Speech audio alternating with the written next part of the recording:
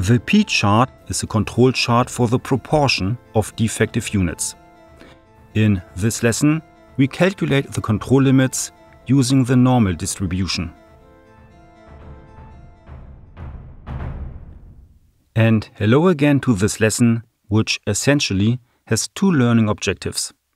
At the end, you should be able to calculate the control limits using the normal distribution. And you should be able to implement this knowledge in a control chart and interpret it. This lesson is divided into two chapters. In the first chapter, we will use the normal distribution to calculate the control limits for a non-interference probability of 99.73%. And in the second, enter this limit in the control chart and discuss how it is to be interpreted. This picture shows the relationship between the various characteristics and the control charts used. The different characteristics are shown on the left and the different control charts on the right. The quantitative characteristics, shown on the left, can be divided into two different categories. First, the variable characteristics. These are all characteristics that can be measured. They always have a value and a unit. Examples of this would be the length, hardness, weight, surface roughness, or tensile strength of a component. But we don't want to go into detail about them here. Second, there are the attributive characteristics. Those are all characteristics that can only be counted. On the right side, we have the different control charts for attributive characteristics with a white background. As you can see, there are 6 control charts for attributive characteristics. As already mentioned, this is about the P chart for the proportion of defective units. Let's start with the calculation of the control limits using the normal distribution. The diameter of this piston serves as our example. Although it is a variable characteristic, it can also be checked attributively. For example, with the limit snap gauge. The test result is therefore only a statement as to whether the diameter is within the tolerance or not. So, just a statement of pass or fail, or accepted or rejected. The results of the tests are shown in the table on the right. A sample size of 500 parts was tested each day. This was done for 45 consecutive days. Xi is the number of defective parts found in each sample. To calculate the control limits, we need the formulas shown on the left for the upper and lower control limits. Let's start with the formula below. It is used to calculate the proportion of defective units P in a sample. Xi is the number of defective parts in a sample, and N is the sample size. In the formulas for the control limits, P bar is the mean value of the individual proportions of non-conforming units Pi in a sample. N bar is the mean of the sample sizes. Since N is 500 and is the same for all samples, N bar is also 500. As already mentioned, the LCL and UCL are the lower and upper control limits for the fractions of non-conforming units. U for 1 minus alpha half is the quantile of the standard normal distribution. Since this training is aimed at advanced users, it is assumed at this point that you have the basic knowledge of the standard normal distribution and what is meant by the quantiles and how they are calculated. If not, you may want to check out the available lessons for this first.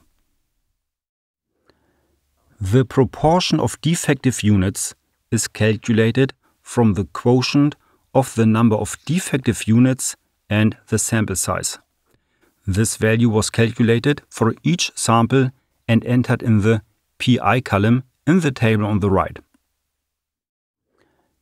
The average proportion of defective parts is required for the further calculation of the control limits. This is calculated from the sum of the individual proportions of each defective parts divided by the number of random samples.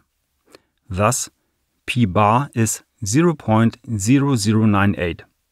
Translated, this means that approximately 1% of all parts in a sample do not meet the specifications. Next, we need the quantile U of the standard normal distribution for a non-interference probability of 99.73%. There are tables for these in relevant books or on the internet. A small excerpt from such a table is shown here on the right. If you want to know more about these tables or how you can calculate these quantiles yourself, you should take a look at the separate lessons on this topic. We chose a non-interference probability of 99.73%. This also corresponds to the range of plus minus 3 times the standard deviation, hence 6 sigma. In relation to the upper bell curve, this means that it can be expected that all values will be between the value x lower and x upper with a probability of 99.73%. For 99.73%, the quantile U is 3. The value has already been inserted into the calculation in the middle. With P bar, the mean proportion of defective parts of 0.0098 and the mean sample size of 500, the upper control limit is 0.023. A value of minus 0.034 is calculated for the lower control limit. Due to the negative sign, the lower control limit does not apply. So, now that we have determined the upper control limit, we now come to the creation and interpretation of the P-chart. In the control chart on the right, the proportion of defective parts in a sample was entered on the y-axis. The x-axis is for the sample number. In our example, it is days because one sample was taken per day. The average proportion of non-conforming parts, P bar, was entered into the control chart as a kind of middle line of the value distribution and is at the known 0.0098. The upper control limit was drawn at the calculated 0.023. The red value curve shows the data on the basis of which we carried out our calculations. It is therefore to be expected that all values will be below the upper control limit with a probability of 99.73%. The probability that one of the values is above the control limit is less than 0.27%. If such a rare event occurs, it is an indication that the process is no longer under control. The cause must then be determined and the process readjusted if necessary. Well, that was a lot of new information. Therefore, I would like to conclude by repeating the 3 most important key messages.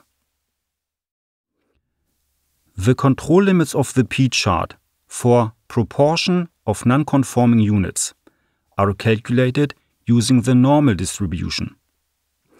The non-interference probability in the process is 99.73%, which is equal to a 6 sigma range. One or more values above the upper control limit is an indication of an out-of-control process, which may then have to be readjusted. If you found this lesson helpful, please let me know and leave a comment. Thank you for that, take care and see you next time. Bye!